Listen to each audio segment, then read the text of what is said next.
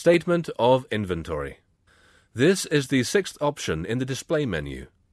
Go downs, categories, stock query, cost estimation, sales order summary, purchase order summary, reorder status, purchase bills pending, sale bills pending, and statistics are the submenus under Statement of Inventory.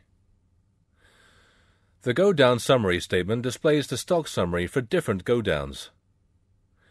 Stock Query Report provides you with all the information about a particular item.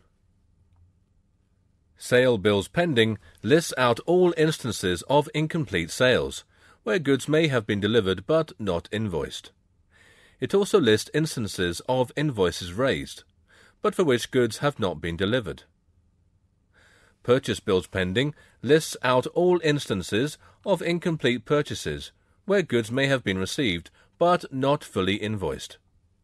It also lists instances of invoices received, but for which goods have not been received.